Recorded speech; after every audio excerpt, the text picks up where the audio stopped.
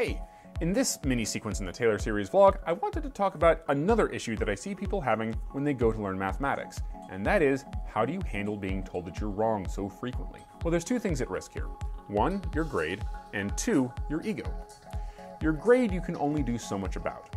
You obviously can't control how your teacher is going to actually grade those tests and quizzes and homeworks and whatever, but you can control, to some extent, how well you do on those things by preparing and practicing. I can't go too specific here because without knowing the particulars of your own situation, there's not much I can say other than do your best.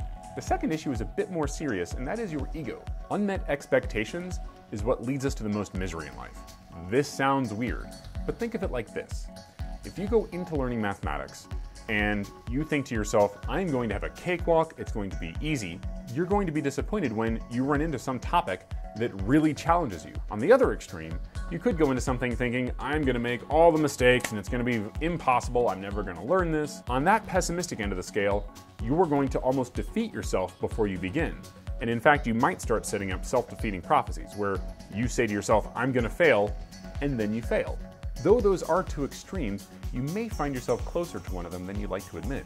I know I have in the past. So what I would suggest to you in that case is essentially manage your expectations.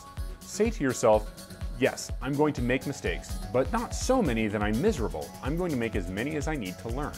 If I find myself in a situation where I'm making a lot of the same mistakes, I'm going to have to change my attack strategy. Maybe I tear apart an assumption and try to see if it still holds. Maybe I just get help from an outside source. But essentially, I'm going to do what's necessary to figure it out, but I can and I will figure it out. It may be, even after that, I make that same mistake again. Yeah, because I've never done that.